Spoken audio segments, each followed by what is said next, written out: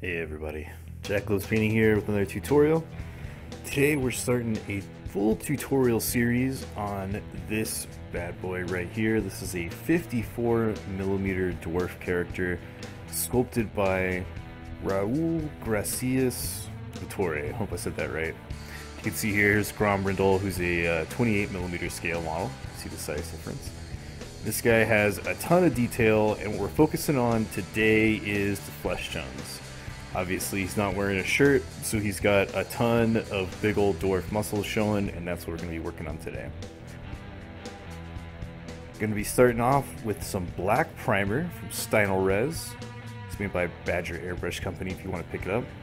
And we're just going to be priming right on top of the model here. Remember, this is resin, so whenever you're working with resin, take your time, build up your primer slowly. You don't ever want to force it, because sometimes that resin is really smooth and the primer doesn't want to stick, and you might end up pooling it if you try to force it too much. So just thin coats, get it on there, move on to a different spot, and then slowly build up your primer layers.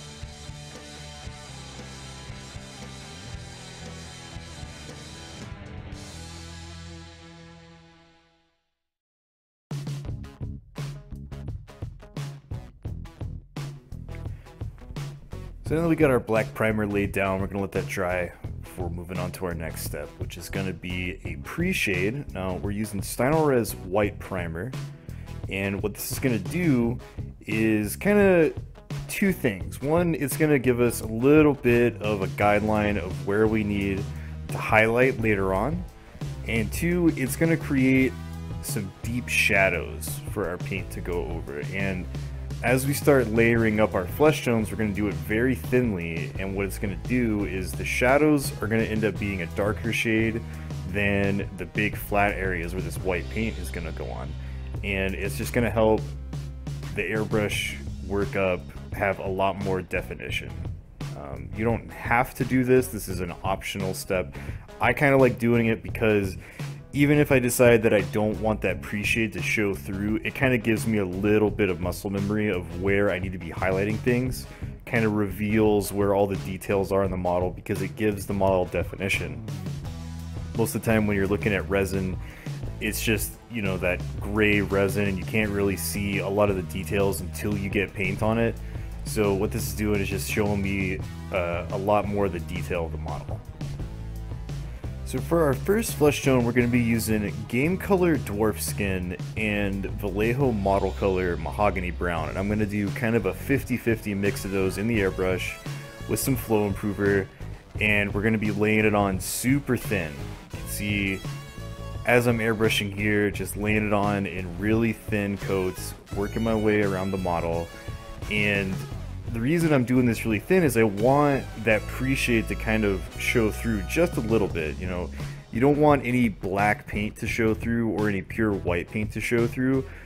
So when I'm laying this on this thin, that pre-shade is showing me all of the shadowed recesses of the model, and it's going to help the overall look kind of come together. As we're airbrushing around, you want to make sure that you're keeping everything nice and thin. These flesh paints can be a little finicky sometimes.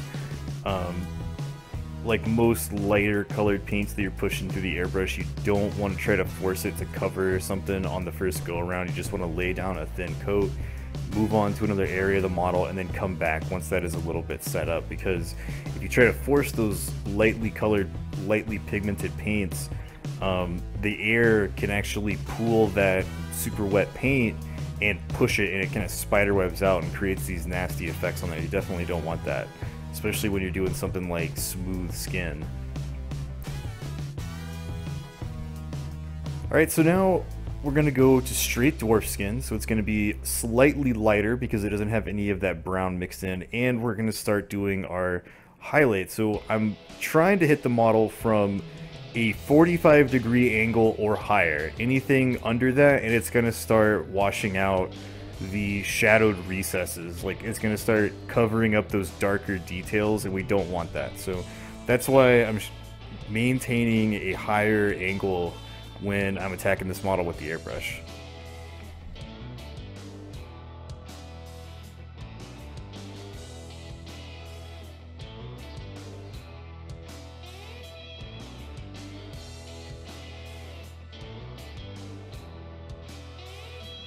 Okay, now we're going to go to our brightest flesh tone. This is Vallejo Model Color Flat Flesh. Super bright flesh tone. And I'm going to be focusing on picking out the details of the larger muscles groups. So you can see, focusing on those pecs, on the abs, top of the shoulders, biceps, that kind of thing. Also hitting like the nose and the forehead and the ears to pick out those details. This is where our flesh tones are going to be the brightest. And it's okay that it's so bright compared to our other two colors, because we're going to throw a wash on this guy. And normally when you're doing an airbrush workup, you want to go a little brighter than you would normally feel comfortable doing before putting a wash on, because that wash is going to darken everything down a little bit.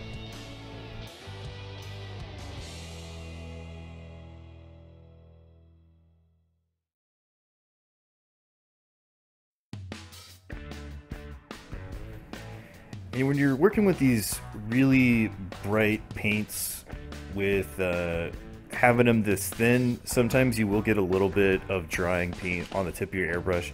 So normally what I do is just set the model down and get out a old toothbrush with some water on it, very lightly scrub that dry paint off and get right back to work.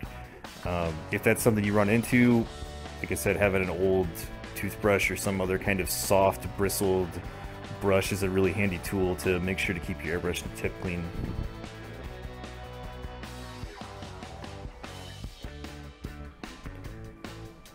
Alright, before we put a wash on, we're going to do a coat of gloss varnish to the airbrush. This is made by Vallejo. I use it in a lot of my projects, especially projects where I want our wash to be super clean.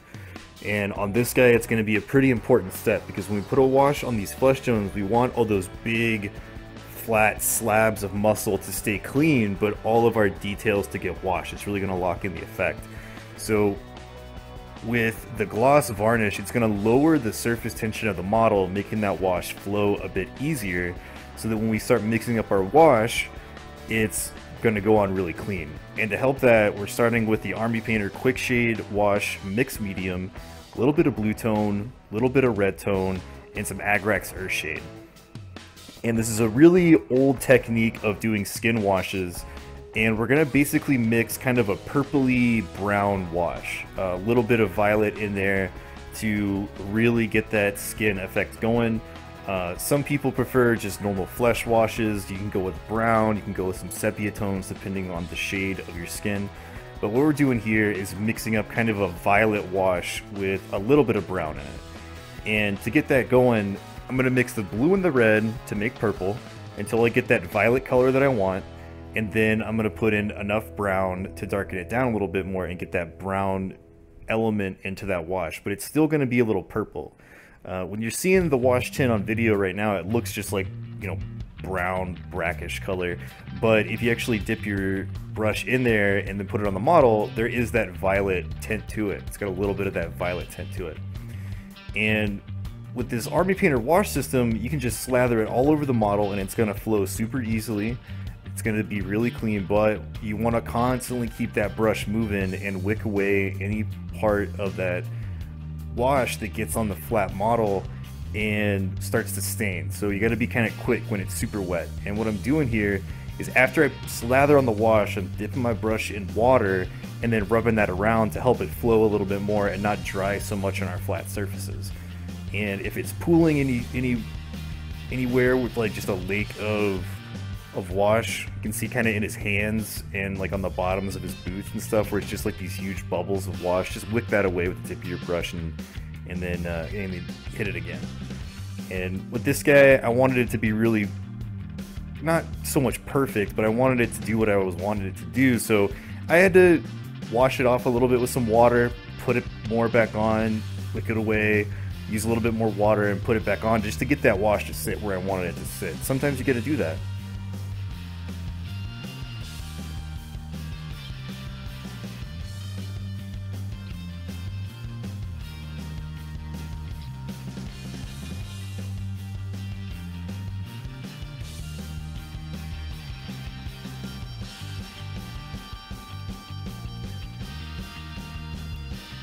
Yeah, so he's looking pretty good. Got that wash where I want to. Pretty clean.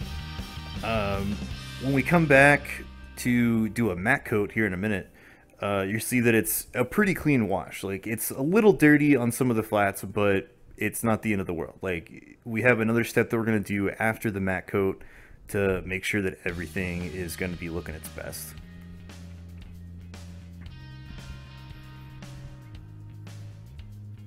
And here we're going to use our Vallejo matte varnish out of the airbrush. And what this is going to do is matte back down our colors, unify the finish, because with that gloss varnish and the wash on top of it, you have some places where you can paint on and some places that are still super shiny.